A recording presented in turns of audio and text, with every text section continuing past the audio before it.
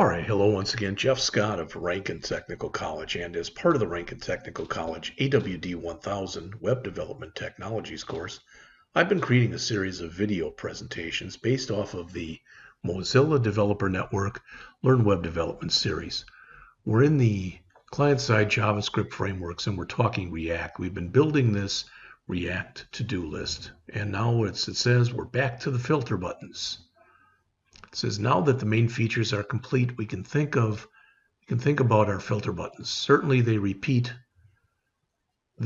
all label and have no functionality. We'll be applying some skills we used in our to-do component to create a hook for storing the active filter, render an array that allows users to change between all to-dos, just the completed to-dos, and just the non-completed to-dos.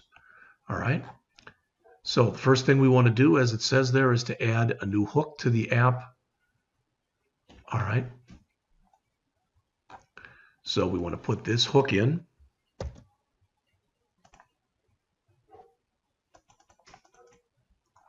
And I'm going to add that here.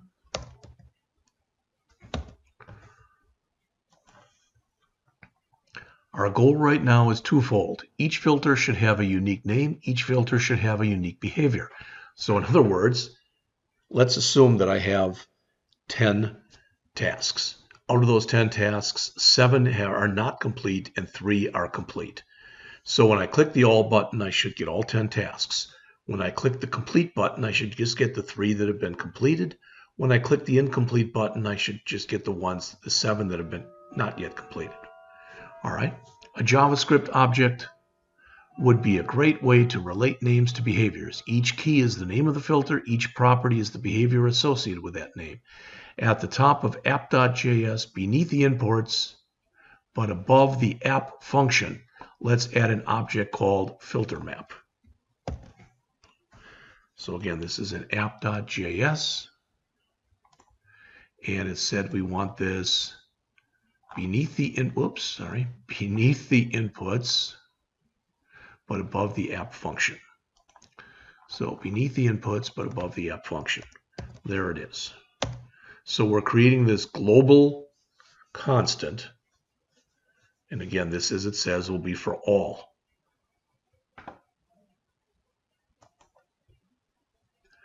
The values of the filter map are functions that we will use to filter the tasks array. The all shows all tasks, so it'll return true. The active shows the tasks where the completed prop is false. The completed shows the tasks where the completed prop is true. All right. Beneath our previous addition, add the following. Here we are going to use the object keys method to collect an array of the filter names. It says we are defining these constants outside our app because if they were defined inside it, they would be recalculated every time, and we don't want that. This information will never change no matter what our app does.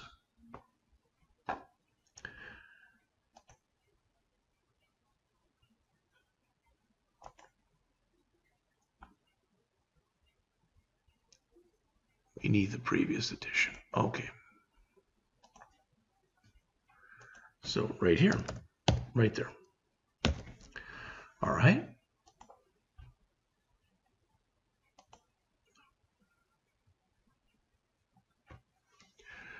Now that we have the filter names array, we can use it to render all 3 of our filters. Inside of the app function, we can create a constant named filter list, which we will use to map over our array of names and return a filter button component. Remember, we need the keys here too. Add the following underneath your task list constant declaration. So it sounds like this is in app.js.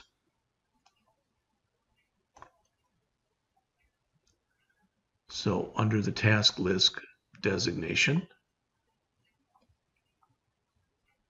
that's right there.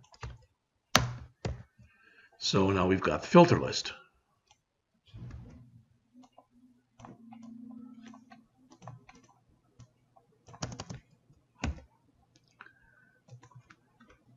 Now we'll replace the 3 repeated filter buttons in app.js with this filter list.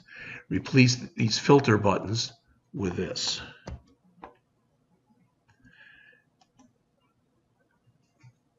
These. with this. Okay. This won't work yet. We've got a bit more work to do first. All right, so we've got this interactive filters, filtering, and that'll be it then. Good deal. To make our filter buttons interactive, we should consider what props they need to utilize. We know that the filter button should report whether or not it is currently pressed, and it should be pressed if the name matches the current value of the filter state. So in other words, it should know that all means all, etc. We know that the filter button needs a callback to set the active filter. We can make direct use of our set filter hook. Update your filter list constant as follows. So this filter list that we had just put in, or had we?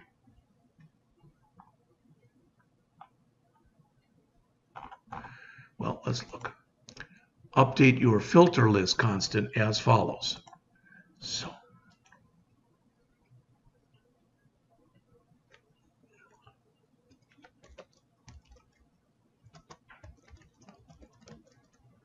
there it is.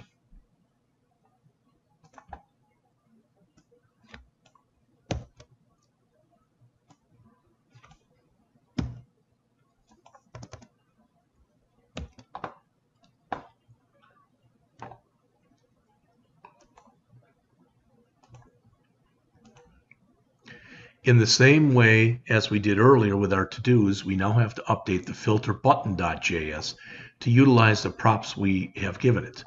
Do each of the following and remember to use curly braces to read the variables.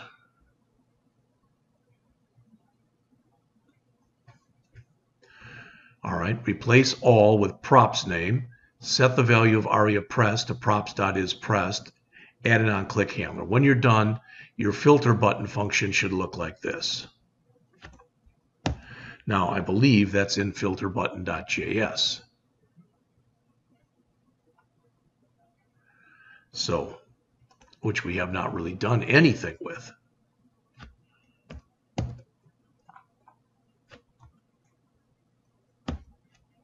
think we still need that import, but I think that's what we need to do. Okay. Visit your browser again. You should see the different buttons have been given their respective names. When you press a filter button, you should see a text take on a new outline. This tells you that it's been selected. And if you look at your DevTools page inspector, you should see the area pressed accordingly.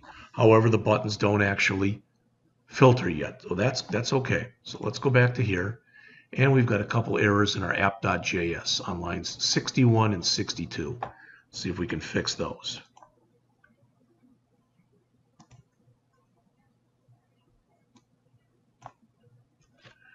Does not like those two lines.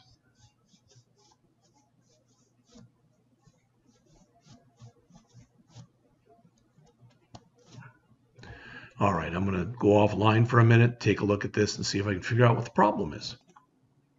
All right, I've spent a good hour looking at this, and I can get it partially working, which I know isn't a great thing, but I guess it's better than saying it's not working. So if you look at my final product, and I guess I'll have to apologize in advance for the way that it is, but if I come in here, I can now, so if I want to add a new task, okay, and I add it, it'll go in, it went change from 3 to 4, there it is, I can click on there, I can edit it, really, a new task, hit enter, it's been changed, I can do that, I can delete it, and it goes from 4 to 3, that's all fine. When these have changed to all active and completed, but when I click on any of these, I get an error that says type error, props.setFilter is not a function from filter button. All right, in line 9. So this line that's right here.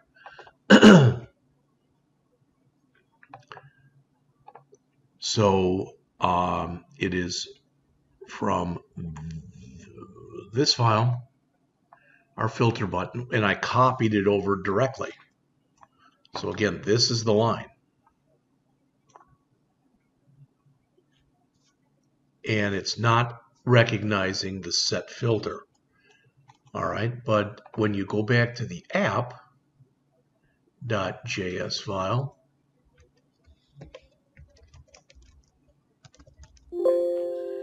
maybe it wasn't there, was it to do?